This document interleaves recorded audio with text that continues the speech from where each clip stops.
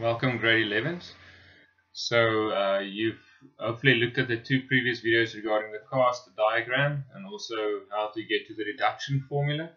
Now this is going to be the application of it now. So this is all about application. First things first is we never use 270 degrees to convert any angle. Okay. So never even look at 270. Never be tempted by that, because sometimes it feel like, yeah, I don't know what to do, let me just do something. Yeah. So all the reduction formula that we apply is around 360 minus, 180 minus, 180 plus, and then also the 90 plus theta, 90 minus theta. And then just all the normal angles in the first quadrant. Okay, how to use the cast diagram. That's what this is about. So here we go, that's cast.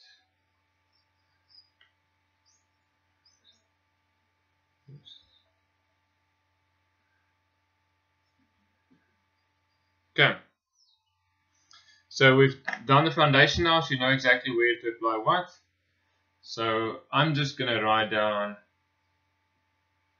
sine theta, cos theta, tan theta, and all of them are positive over here. Okay, over here we are working with 180 minus theta. So whenever you see that, you know that if it's sine 180 minus theta, it would be equal to a positive sine theta. And we're going to continue like this just with cos. So cos 180 minus theta would be minus cos theta. And for tan, the same thing. If it's tan 180 minus theta, it would be equal to minus tan theta. Now here at the bottom, we are working with this angle, which is 180 plus theta. So if we wrote down sine 180 plus theta, it would be equal to minus sine theta. If it's cos 180 plus theta, it's equal to negative cos theta. And if it's tan 180 plus theta, it's equal to positive tan theta. And over here, we're working with 360 minus theta. So again, if it's sine 360 minus theta, it is equal to negative sine theta. If it is cos 360 minus theta, it's equal to plus cos theta. If it's tan 360 minus theta, it's equal to negative tan theta. And again, you see that they correlate with all of them. And then do not forget the reduction formula, 90 minus theta and 90 plus theta. So don't forget those with your application. I would really strongly suggest that you make a good summary of this and include the reduction formula around 90 minus theta, 90 plus theta. Let me just write them down here at the top. So sine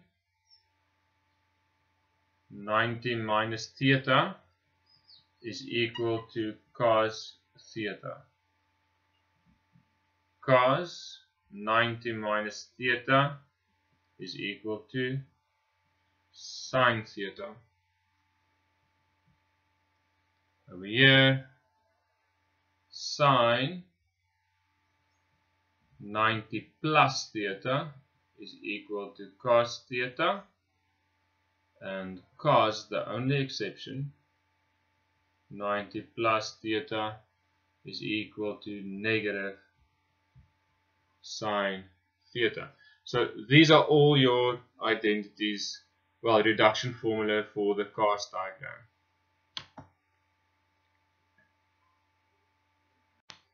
Now we're going to move over to examples. So the rest of this video is about examples, how to apply and all of that. So pay careful attention and work with me through each question. So when we're doing examples, I have this habit of whenever I start with a question that I know the cast diagram will be applied, I quickly write down the cast diagram just wherever I can on the page and understanding what takes place. Okay, so the first one, cos 180 plus theta. We know 180 is there, 180 plus is in this quadrant, the third quadrant, and only tan is positive, so I know cos will be negative cos theta. Second example, sine 360 plus theta. Okay, for this one, let's move back to the cast diagram. So we've got 0. We go all the way around to 360. Now it says 360 plus theta. So we are right back over here, right? Which is the same as the first quadrant. This is the first quadrant where all of them will be positive. So whenever you have a 360 plus, it's the exact same as with the first quadrant. So over here, sine 360 plus theta is just equal to sine theta. Number 3, tan 180 minus theta. So we write over there 180 minus theta. Only sine is positive, so tan is also negative. So this was like the introductory example. So let's move on to more challenging examples. For the next questions, the question states, the next 3 questions, express as a ratio with an acute angle. Okay, so we've got tan 317 degrees, and we need to express this as a trigonometric ratio in terms of an acute angle. Okay, so my question always is, which of the following numbers are closest to this one? 180, 90, or 360? And you can clearly see that 360 is closest to this one, right? So we can express this angle as the following, and this is important that you test that the value of what is in this bracket, 360 minus 43, is equal to 317, in that what we started with, so that we did not change the actual expression. Okay, so we're confident 360 minus 43 is 317. And we are then currently in the fourth quadrant. 360 minus, which is a negative, so this becomes minus tan 43. That's the answer to this question. Okay, let's move on to the next example.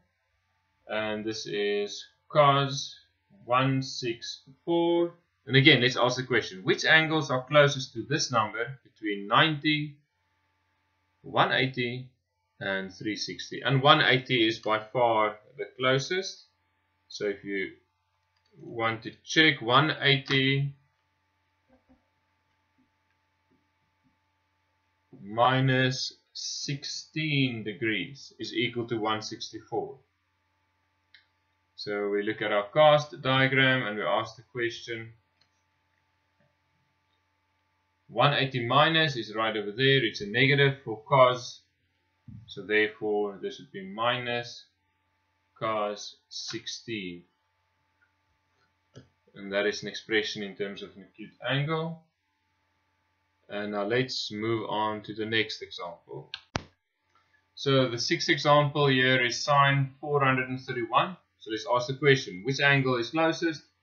90, 180, 360. 360 is by far the closest. So we can express this as sine bracket 360 plus 71. Let's test, is 360 plus 71 431? Yes, it is. And remember, we are back in the first quadrant. We've gone around and now we're 360 plus again. And this angle is smaller than 90 degrees, so therefore we're still in the first quadrant. And all of them are positive over there, so this will just be sine 71. So the next one is a more complicated one, but it's quite nice to work with these questions. Okay, when applying these reduction formula, the number always comes before the unknown or the angle. So keep that in mind. Later on I will show you how to transition this if it's the other way around, but we're not there yet. Let's just work through this one.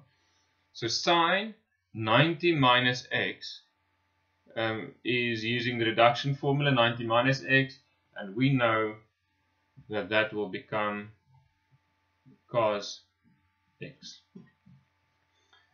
Sine 360 plus x, so back in the first quadrant, it's just sine x.